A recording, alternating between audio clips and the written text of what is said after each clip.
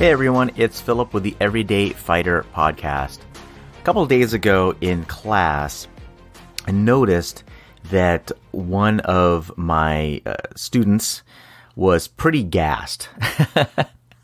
hard to miss, right? Just kind of slumped over, hands on the knees, like, wow. And he started saying that, wow, I'm just really out of shape right now. I'm just out of it. And, I'm just not doing as well as I would like. Which is understandable, right? I mean, I've been there many times. Sometimes to the point of throwing up, right? But I mean, it happens too. I pulled them aside after he said that, and I said, you know what? This is one of the things that it's very difficult for me to help you with. Right? Because I can help you with, with kind of the three aspects of working out in the class that we do there. So, I can help you out with the physical aspect, right? Because I'm going to work you, right? Number of kicks, the types of things we do, it's pretty easy to do that, right? For me. Mental, kind of help you out with a little bit. Because, maybe I say, okay, do this combo or do this technique or whatever, and you got to think about it a little bit. And, especially if it's such that you're working with a partner, then you can kind of engage each other, mentally. Like, okay, well, if they do this, then I'll do that. Or what is my plan next? How am I going to get in on this, on my training partner, right? But then there's the third aspect, which is the emotional piece. Right, that's when you get to the point where my student was at, where I just can't take it anymore or whatever. It's just I'm out of it, yada yada. Right. Again, there's nothing wrong with it. I mean, it happens to the best of us, right? But it's just a matter now of, okay, well, if that's the what, then there's the so what. Well, what are you going to do about it? Right? Is it such that you're just going to continue saying those things to yourself through the rest of the workout, even the rest of your day, even the rest of your week? Right? I'm just out of it, right? It's not clicking for me. Or are you going to do something else? So I took them right then and there through kind of a thought journey, if you will. I'll just kind of take you through it right now. And this is something that was presented to me a long time ago, and it really stuck out as something that was powerful for me, right? So imagine this. You find yourself, and as I'm talking through, you can kind of close your eyes if it'll help you kind of get through it a little bit better. Definitely if you're driving, don't do it. Wait until you're somewhere safe. But I said, close your eyes and imagine yourself now in front, on the shoulder of a busy street. Could be a freeway, could be highway, right around, not quite rush hour, but it's starting to get there. The traffic's starting to pick up. There's more cars on the road, and they're starting to get a little bit faster, faster paced. And you see me on the other side of that road. Now, for them, I told them, just think about the freeway that we have out here. It's 6 lanes, 3 lanes both, in each direction. So it's 6 lanes in addition to the median. And all across that way, you see me, and you kind of squint, and you see me holding up a piece of paper, right? And you're still feeling the traffic going by you from left to right. Seeing into the distance on the other side, right to left, and you can feel kind of the wake of the traffic going by, as they speed by, you feel the wind on you as the wake of their speed comes by. But you squint over and you see me holding that piece of paper, and you notice that it's actually money. It's a little bit green there, and you see that it's a $20 bill. And I'm just waving it to you, saying, oh, hey, this $20 is yours. You just have to come and get it, right? Now, I asked the question, raise your hand, and their eyes are still closed. Raise your hand if you would be willing now to get that $20 bill. Nobody raised their hand, right? So I said, okay, well, let's change it up a little bit.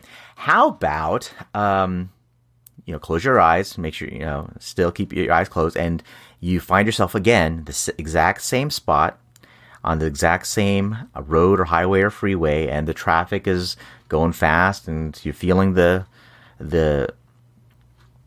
wind going past you as the cars go by. Same kind of thing. But instead of me across the way on the opposite shoulder, now it's somebody different.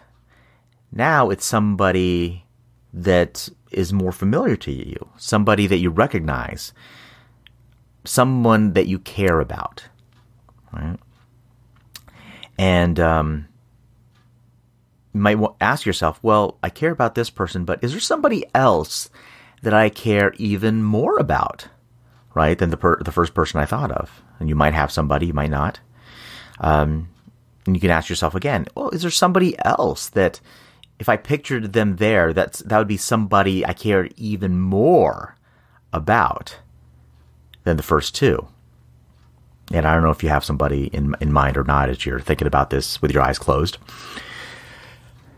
But now you imagine that person as you're looking across the road to them, still feeling the traffic speeding by next to you and next to them on their side, that this person is not standing holding a $20 bill. In fact, this person is now on their side, on the shoulder.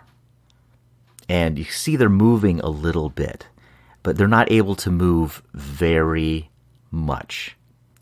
And even with all of the traffic, because you're really invested in this person, like, wow, what's going on with this person? Even through all the traffic and the noise, you can hear just slightly they're groaning. They're making sounds like they're in pain.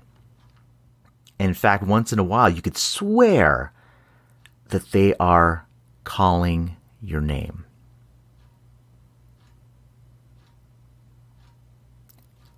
Now, in that case, what would you be willing to do? Would you be willing to make that dash across that road, across that highway, across that freeway?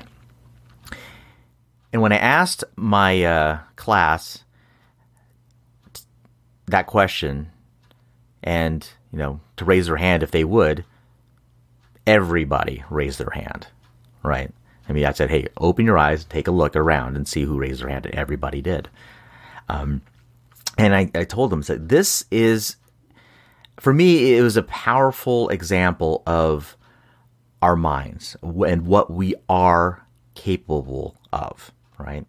So back to my student earlier who said that, oh gosh, I'm just wiped, I'm just out of it, right? He had that mindset. He had that track going on in his head, particularly, when he was doing the exercises, I see him slowing down, right? In this exercise, he's actually holding the pads for me, a big pad, and I was just beating on it. And we actually had to stop a good minute and a half through the 2-minute drill. He had to stop, and I just kept on shadowboxing, right? But that was his mindset at the time. That was his focus at the time, was that I'm just out of it, for one reason or another. I'm tired. But that was his track that he was playing in his mind. Now, in this exercise, I just directed the thoughts through asking questions, right? Well, what if this? Imagine this. Would you be willing to do this? Could you notice that this person is feeling, looking and feeling this certain way across the street from you? And as they're able to get more focus and more of their emotions engaged into it because of the questions that I'm asking or the scenarios that I'm painting, then they have a different emotion that comes up, right? Whereas before with the $20 bill, the emotion was like, no, there's no way. Now, this exact, very similar scenario, but the focus is different, right? Now, all those scenarios are fake, right? They weren't real at all, but they could feel those emotions welling up inside them. Very different, right? So my lesson to them was that, hey, listen, it may be such that I'm not asking you to think about these every time you get burnt, but you could ask yourself the questions. You could paint the scenario for yourself where, okay, well, what would it have to be? What would my thoughts have to be? What would I have to be focused on in order for me to instead of thinking that I am spent or I am out of it, that I am motivated, I am compelled, I have to do this. Now, it could be such that you focus on yourself. Some people will do that. When I'm tired, I mean, it's enough for me to change my focus from I'm tired to like, you can do this. Come on, you can do this. This is something that I've tried to ingrain in my girls, ever since they were ready to hear me, right? To listen. There's a big hill on the road that we walk on sometimes, and it's massive. It's already bad enough for me. It's tough enough for me, but it's definitely tough enough for little girls to go up. And I would just tell them, I hear them start breathing hard, and they're like, "Oh, it's hard, I'm tired," and I just say, "You can do it, you can do it. Say it. I want to hear it. Say you can do it," and they just say, "I can do it, I can do it." And I say, "You're doing it." I say, "I'm doing it," and then that kind of just helps them and me get to that top of that hill, right? But that's something that you can do for yourself. It's like, it's enough sometimes to just talk to yourself about it. Put yourself in the mindset of, okay, what is the talk track that you're saying? And for me, I change it from I'm tired to you got this, you got this. Or sometimes I just get on myself. I'm like, come on, man, come on, you can do this. Come on, right? And not in a way that it's beating myself up, but it's like just kind of coaching myself in that way. Now, there are times that that's not even enough for me. There are times that, me holding up a $20 bill for myself is not enough. So I got to think of somebody else. I got to think of doing this work for somebody that I care about. That by me doing what I have to do right now, it's going to help that person. It's going to metaphorically get them the help that they need off, get them off that shoulder, get them to safety, get the paramedics or whomever can help them to them so that they are whole again. They are the person that I imagine them to be, not hurting, not in pain, not suffering, but the person that I want them and I see them as, right? So that's it, folks. I hope that was helpful to you. I mean, again, this is not something that I do with everybody. Because it could be such that this is a very powerful exercise. It can be if they take it and they really run with it. I did this once with my wife, and she started crying afterwards. So be very careful about doing this, whether it's for yourself or somebody else. But again, it's something where it might be useful for you as just an exercise to remind yourself of the power of your focus, the power of your mind. And again, even if it's imagined, it doesn't take away from the power of it. So we can imagine the worst things happening. We can imagine the best things happening again. But either way, it's all in our imagination. And you bring it back to how can that affect what you're doing in this moment right now. That's it, folks. Again, this is Philip with the Everyday Fighter Podcast. Talk to you next time.